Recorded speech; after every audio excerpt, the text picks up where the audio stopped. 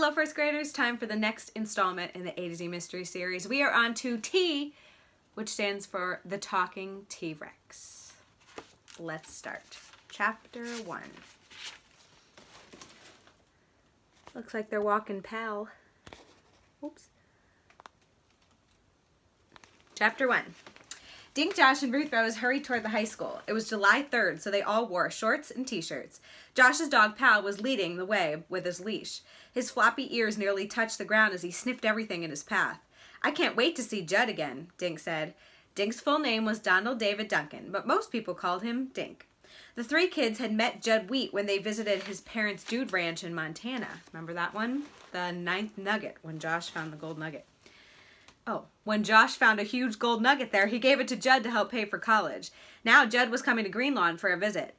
"I wonder what the big surprise is he mentioned in his postcard," Ruth Rose said. She liked to wear one color. Today it was dark blue from her headband down to her sneakers. The color matched her sharp blue eyes. "Read it to us," Josh said to Dink. Dink pulled a postcard from his pocket. He read it out loud as they stopped on Pleasant Street. "Hi, Dink, Josh, and Ruth Rose. I'll be in Greenlawn on July 3rd with a huge surprise. Meet me at the high school grounds at noon. Bye for now, your friend Judd." "Maybe the surprise is a large pizza," Josh said. "You wish," Ruth Rose said. "Look, there's Mr. Pocket," Dink said, turning toward Center Park. Their friend Thaddeus Pocket was standing in the town rose garden. He wore work gloves and held a shovel. His dog Randolph was gazing at the ducks in Swan Pond. Josh dropped the leash and Pal ran over to greet the fluffy little dog. "Hi, Mr. Pocket," Ruth Rose said. "Well, hello, kiddos," the white-haired man said. "All set for the fireworks tomorrow night? I noticed the workers setting up near the swimming pool." "We're all going," Josh said. "Will you and Randolph be there?" "I will," Mr. Pocket said, "but old Randolph prefers to stay home. He doesn't like the big booms." "Pal is staying home, too," Josh said. "He doesn't even like birthday candles." Mr. Pocket started digging up a dead-looking rose bush that had no leaves or blossoms on it. In a wheelbarrow was a healthy bush. This one was covered with shiny green leaves. "Want to help me plant this new one?" Mr. Pocket asked the kids. Dink looked at his watch. "Okay, but then we have to meet a friend at the high school. His name is Judd Wheat, and he's studying to become a teacher."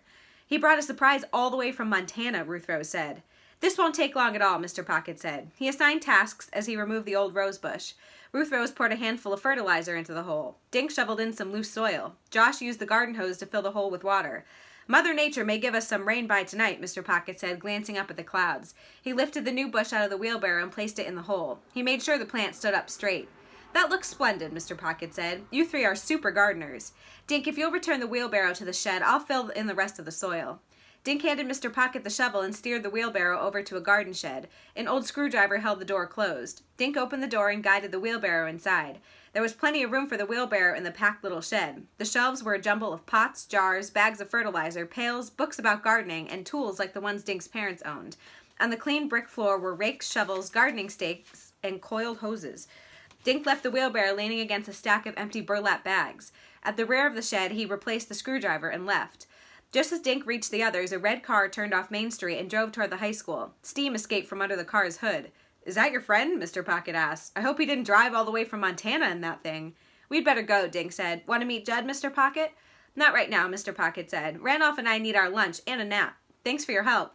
The kids took Pal and ran toward the red car. It stopped and a tall young man got out. He had dark curly hair and broad shoulders. He was wearing a t-shirt, cut-off jeans, and red high-top sneakers. "That's not Judd," Dink said as they approached the man. "Oh no, it's not Judd there. Then who is it?" The chapter picture, by the way, is a T-Rex. That looks scary. And the corner picture are some pretty little fireworks. Chapter 2. The man turned and waved. "Hi, you must be Dink, Josh, and Ruth Rose. I'm Scoop Raker. I work with Judd and his friend Dean. They should be here any minute." Scoop raised the hood of his car and more steam billowed out. He took a jug of water from the front seat, then unscrewed the radiator cap. Suddenly he yelled and stuck his finger in his mouth. "You'd think I'd learned by now," Scoop said, shaking his head. He pulled a Band-Aid from his pocket, removed the covering, and wrapped the green Band-Aid around his finger. Just then, a long flatbed truck pulled up alongside Scoop's car. A brown tarp covered the truck bed, concealing something big and lumpy. The whole thing was tied down with ropes.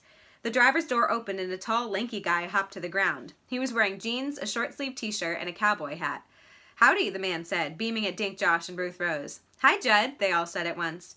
A man stepped out of the passenger side of the truck. He was short and wiry and had black hair tied in a ponytail. He wore work boots, baggy shorts, and a flannel shirt with the sleeves ripped off. Guys, I'd like you to meet my roommate and best friend, Dean Whitefeather, Judd said. Dean, this is Dink, Josh, and Ruth Rose. There's that big truck. I wonder if you can guess what's underneath that tarp. You probably can, based on the title of the book. So we've got 3 people. Judd, which we already know. And then this must be Dean. And then this is Scoop, who burned his finger and put a Band-Aid on. Dean walked around the truck and toward the kids. He had a friendly smile and dark eyes. His shirt pocket was filled with pens. A ring of keys on his belt jingled when he walked. The kids shook hands with Dean. Then Judd and Dean made a fuss over Pal, who both gave them wet kisses. Well, what do we say we get busy? Dean said, glancing at the sky. Rain by midnight, I'll bet. He started untying the ropes. Scoop climbed back into the car. I passed the hotel on the way in, he said. I'll go check in our room. He drove away with only a little steam escaping from under the hood. Can we help? Ruth Rose asked. Dean smiled at her. My 3 favorite words, he said. You guys can coil these ropes as we untie them, Judd said. Just lay them on the ground. Josh told Pal to stay and the kids pitched in. After a few minutes, the ropes had all been removed.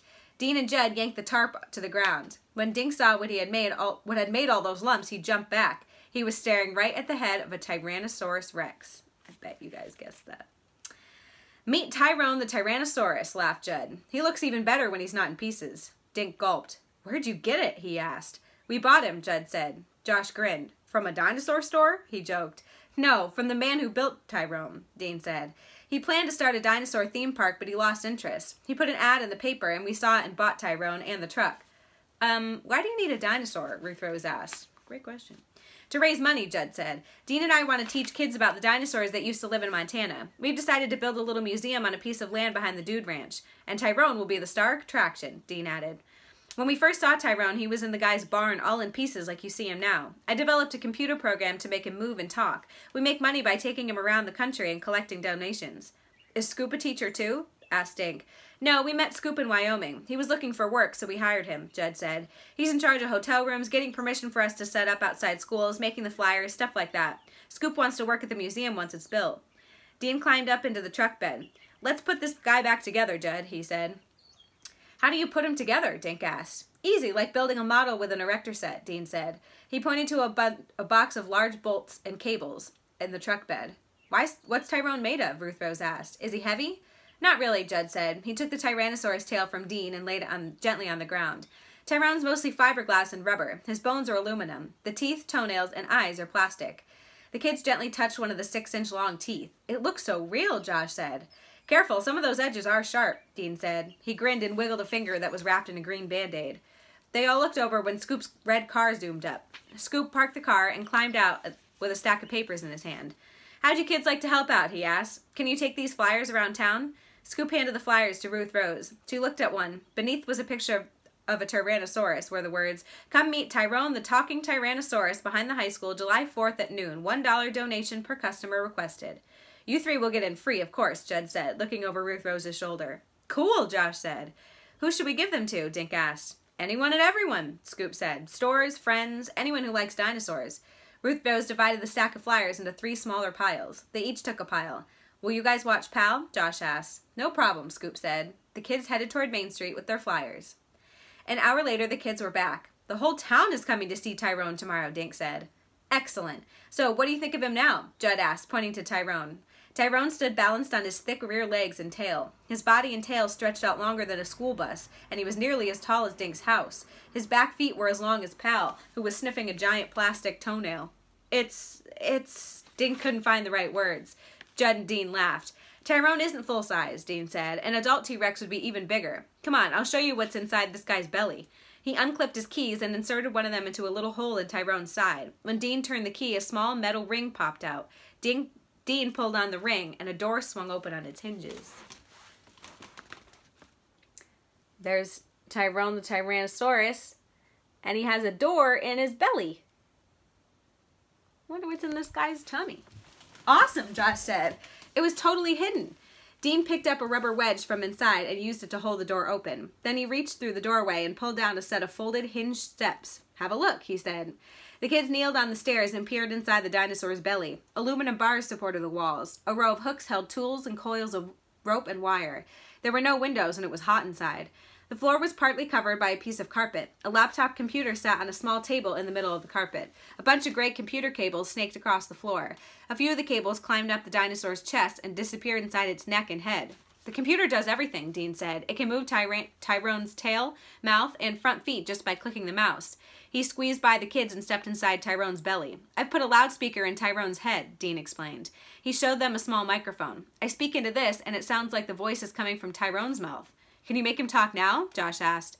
That'll have to wait till tomorrow, Dean said. We've been on the road since about 5 this morning, and I'm pretty wiped. I need about 10 hours of sleep. Same. Dean and the kids climbed out of Tyrone's belly, and he closed the door. Are you guys staying at the Shangri-La? Ruth Rose asked. Judd and Scoop are, Dean said. I'm going to bed down right here. He pulled a sleeping bag from inside the truck and dropped it to the ground. Why do you sleep outside? Dink asked. Dean grinned. Those two snore, he said, gesturing towards Scoop and Judd. Besides, I like sleeping under the stars. Plus, I guard Tyrone. In the morning, I'll go to the hotel and use their shower. Where can we get some good burgers? Scoop asked the kids. And breakfast tomorrow. Ellie's Diner, all 3 kids said. Ruth Rose pointed toward Main Street. It's between the pet shop and the fitness center, she said. Thanks for your help. We'll see you tomorrow, Judd said. The 3 men climbed into the red car, and Scoop drove off toward Main Street. A rumble of thunder over their heads sent the kids running for home. That's the end of the chapter. It's a thunderstorm now. Chapter 3.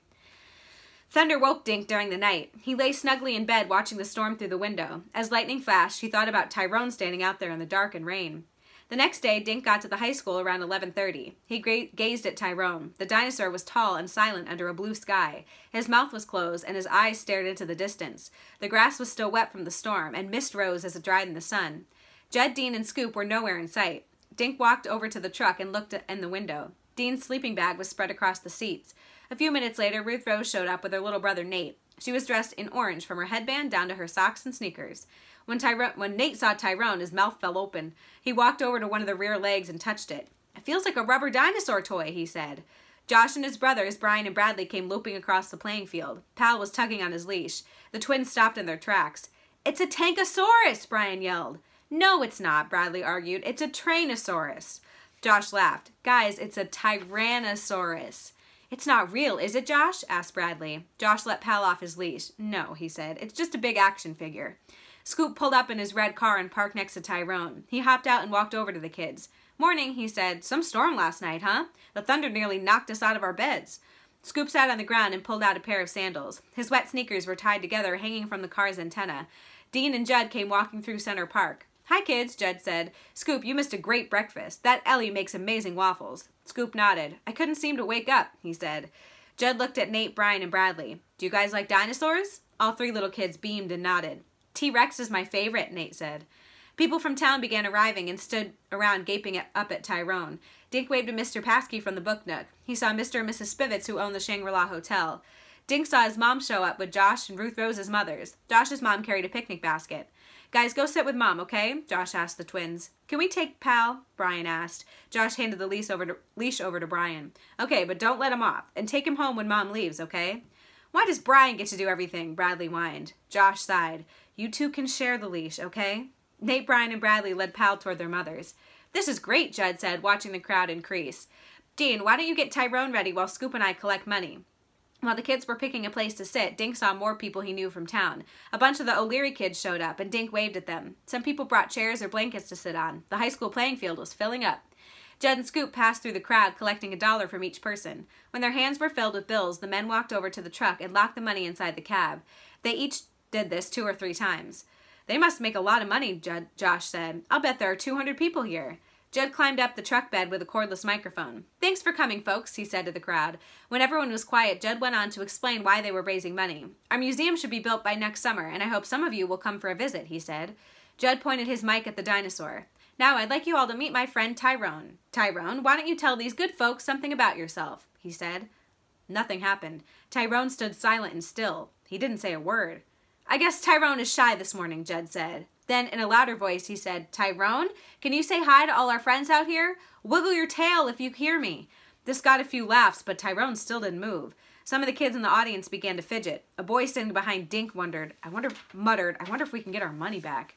Then suddenly, Tyrone's tail moved to the right, then to the left. His small front arms waved up and down. His mouth opened and Tyrone said, Hi, in a deep voice. Hi, Tyrone, the crowd yelled back. How many of you know what kind of dinosaur I am? Tyrone asked. Dink recognized Dean's voice coming from Tyrone's mouth. Every kid and adult raised a hand. Tyrannosaurus, Nate hollered. That's right, I'm a Tyrannosaurus Rex, Tyrone said. Now, how many of you remember to eat a good breakfast this morning? Most people raised a hand. Well, Tyrone said, nodding his massive head, about 70 million years ago, I ate other dinosaurs for my breakfast. There he is. There's the crowd watching, and there's Judd with a microphone. That would be a cool thing to see. Everyone laughed. Judd hopped off the truck and sat with Dink, Josh, and Ruth Rose. Dean's good with the crowd, isn't he? Judd said. You'd swear Tyrone is really talking, Dink said. Josh nodded. Judd nodded, sorry. Yeah, Dean's a genius with anything mechanical. He had me scared at the beginning, though. I thought something went wrong with the computer. Tyrone told the audience all about the dinosaurs who once roamed North America. He talked about what they ate, how they protected themselves, and how they raised their young. The show lasted about half an hour. I hope you'll all go to the library and learn more about dinosaurs, Tyrone said, waving goodbye with his small arms. And come visit me next summer in Montana. A lot of the kids yelled, Bye, Tyrone, as people began to leave. That was so cool, Josh told Judd. How many schools have you gone to so far? Judd scratched his head. Gosh, I don't really know, maybe 50 or so. Scoop keeps track of all that. I think he's lined up about 20 more before we head back to Montana. Dean climbed out of Tyrone and walked over to where the kids and Judd were sitting. That was great, Judd told Dean. But what happened at the beginning? Dean shrugged. I couldn't get the laptop to boot up, he said. One of the cables was loose. Well, at least you fixed it, Judd said, standing up. It's getting warm, he added. I could use some ice cream. After we clean up, why don't we meet at Ellie's? Tyrone is treating.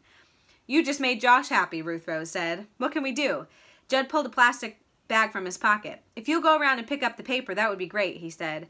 While Judd rocked toward the truck, Dink, Josh, and Ruth Rose spread out and began collecting litter. Dink was leaning over to grab a crumpled flyer when he heard a shout. He looked up. The yell had come from near Tyrone. Judd, Dean, and Scoop were huddled in front of the open door. Even from 100 feet away, Dink could hear Judd yelling, I don't believe it. Don't believe what? What happened? Let's find out. Chapter 4. Dink, Josh, and Ruth Rose ran toward Tyrone. What happened? Dink asked. That's just what I was wondering. Our money got stolen. That's what happened, Scoop said. The money you just collected? Josh asked. Judd shook his head. No, I still have that. He held up 2 thick stacks of bills with rubber bands around them. I was going to add it to the rest of the money, but it's gone. Dean pointed to the floor inside Tyrone's belly. The table, chair, and carpet had been moved. Where the table and chair stood was a square hole cut into the flooring. A hinged door was open, revealing a compartment. It was empty. That must be where they were storing their money. I built it as a hiding place, Dean said. That's where we kept the money in a duffel bag. We've been putting it in there since we left Montana. How much money was there? Josh asked. Judd's face was white. All the money we've made so far, he said in a shaky voice. Almost $5,000. 6 pairs of eyes stared into the empty compartment. I don't see when anyone would have gotten in there, Scoop said.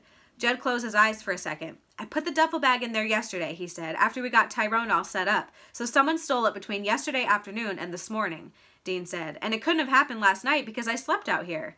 I'm going to get Officer Fallon, Ruth Rose said. He's the chief of police. What can he do now? Judd asked. The money is long gone. Officer Fallon catches a lot of crooks, Dink said. Josh glanced down at the ground, dry now from the sun. He might find some clues around here. They're right about bringing the police in, Judd, Dean said. We have to do everything we can to find our money. I'll be right back, Ruth Rose said as she took off running. Well, no one's getting this money, Judd said. He opened his shirt and stuffed the bills inside. Dink felt Josh pincing his arm. When Dink looked at him, Josh motioned with his head for Dink to walk away with him. He followed Josh away from the 3 men. I hate to say this, Josh whispered, but I think one of them stole the money. He tipped his chin toward Judd, Dean, and Scoop. Why would they do it? Dink asked. Judd and Dean really want to build the museum, and Scoop's going to work there. They wouldn't steal their own money, Josh. But who else has a key to the door or knows about that hiding place inside Tyrone? Josh insisted. Dink shook his head. He kicked a small stone. No one can make me believe Judd would do such a rotten thing, he said. Just then, Ruth Rose and Officer Fallon came hurrying across Center Park. Dink and Josh walked back with the dinosaur. Officer Fallon introduced himself and pulled his notebook and pen from his shirt pocket. Ruth Rose told me what happened, he said. He looked at the 3 men. May I have your names, please? He wrote down each name. Scoop? He asked. Is that a nickname? Scoop grinned. Yeah, I was the editor of my college newspaper. I got the name because I was always first with a news scoop. My real name is Michael Raker. Officer Fallon wrote it down. Can you show me where the money was when you fellas last saw it?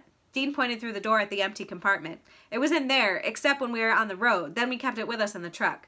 I put the duffel bag inside that compartment yesterday afternoon, Judd said. That's the last time I saw it. Wouldn't it be safer to keep your money in a bank? Officer Fallon asked. We thought the money was safe inside the dinosaur, Judd said. No one but us knew about the hidden compartment, and I was planning on taking the money back to my bank in Montana. Was that compartment locked? The police chief asked, writing in his notebook. Judd shook his head. No, but we always keep the outer door locked. Officer Fallon examined the keyhole. He removed the rubber wedge and swung the door back and forth on its hinges. Who has keys to this door? I have one, Dean said. He tapped his key ring. Judd held up his keys. And I have the only other key, he said. Officer Fallon made another note in his pad. So, Mr. Wheat put the money in the compartment yesterday afternoon, he said. Then this morning after the show, Mr. Whitefellow looked for the money and discovered that it was gone. Is that correct? Actually, no, Dean said. I did the show, but it was Judd who found out the money was missing. Could the money have been stolen last night? Officer Fallon said. Where'd you fell asleep? Scoop and I slept at the hotel, Judd said. We left the money in the compartment. We always do.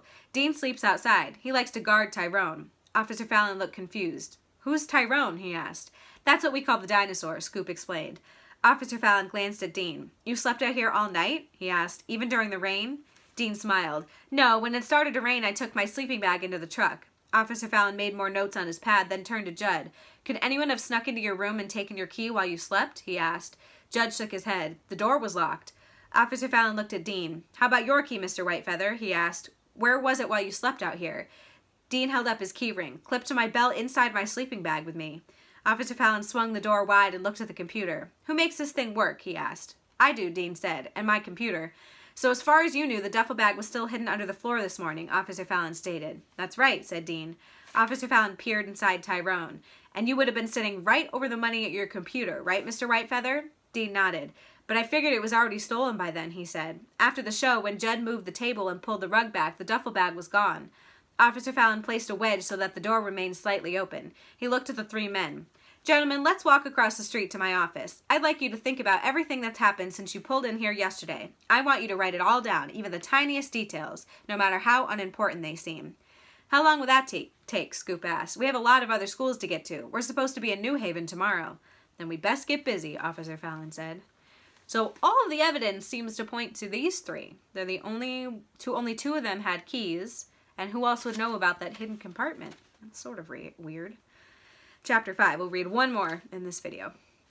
Dink, Josh, and Ruth Rose watched the men follow Officer Fallon toward the police station. Above their heads, Tyrone's big plastic eyes stared. This is great, Dink grumbled. Judd comes to see us and his money gets stolen.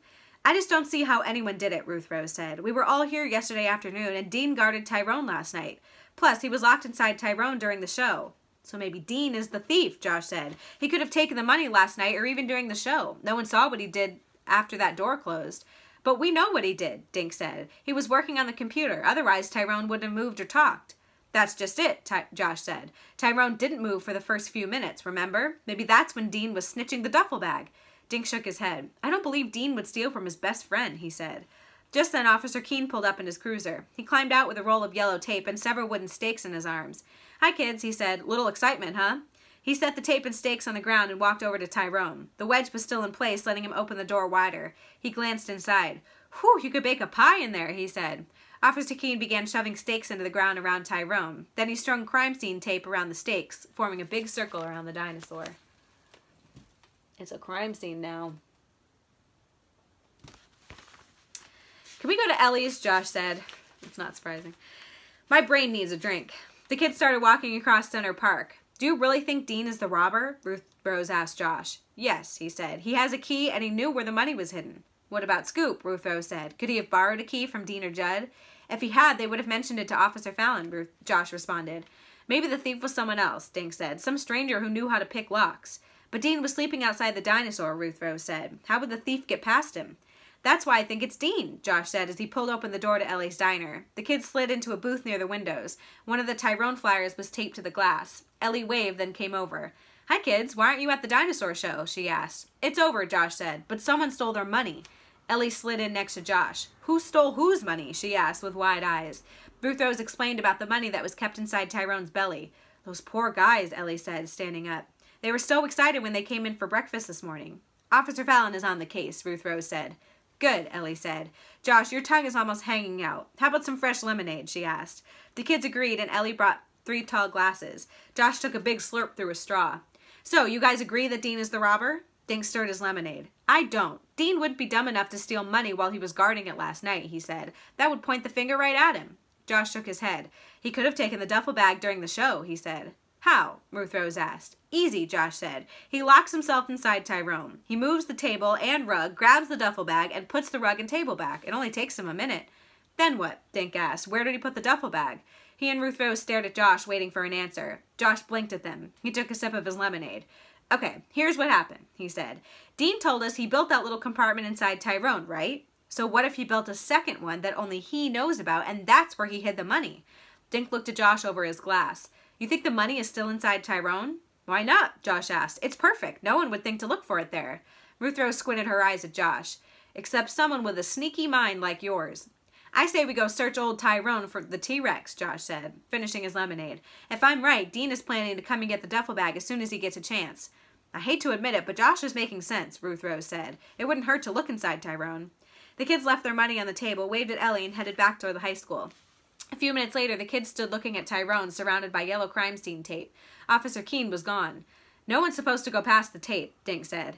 We could say we didn't see it, Josh suggested. Right, Dink said. It's broad daylight and we can't see bright yellow tape. But what if it's dark, Ruth Rose said, looking at Dink. We could come back tonight. Dink shook his head. Forget it, guys. We'll be at the fireworks with our parents tonight. Josh draped an arm around Dink's shoulder. Perfect, he said. While they're looking up at the sky, we can sneak away. Dink finally agreed. But I'm only doing this for Judd, he said. The kids heard a bark and saw Mr. Pocket and Randolph inspecting the rose bush in the park. They walked over to say hi. Did you hear about the robbery? Ruth Rose asked. Yeah, and I feel bad for those young men, Mr. Pocket said. Any news? Dink shook his head. But something might break tonight, Josh said, giving Dink a little nudge. Our bush looks fine, Mr. Pocket said, but I have to get rid of this dead one. Dink, do you want to get the wheelbarrow for me? Dink ran to the shed. The wheelbarrow was where he had left it, leaning on the burlap bags. As Dink was leaving, he noticed muddy footprints on the bricks. He brought the wheelbarrow to Mr. Pocket. Thanks, Mr. Pocket said as he loaded the dead rose bush into the wheelbarrow. I'll toss this into the school dumpster. He walked away with Randolph galloping along beside the wheelbarrow. Look, there's Judd and Scoop, Josh said, pointing toward the dinosaur. The two men were standing outside the crime scene tape. Judd was talking and pointing a finger at the door in Tyrone's side. Scoop answered him, shaking his head. The kids were too far away to hear their words. After a moment, the two men climbed into Scoop's car and drove away. Dean wasn't with them. Officer Fallon must be holding Dean as a suspect, Dink said. The sweet lemonade in his stomach suddenly felt sour. And that's the end of that chapter. So, it seems like we have 3 suspects. Judd, Dean, and Scoop. Very tricky. Wonder if you have any theories about which one of the 3 stole the money and maybe where the money is hidden. We have 2 mysteries we have to solve. But that'll be it for now. Be back to finish it another day.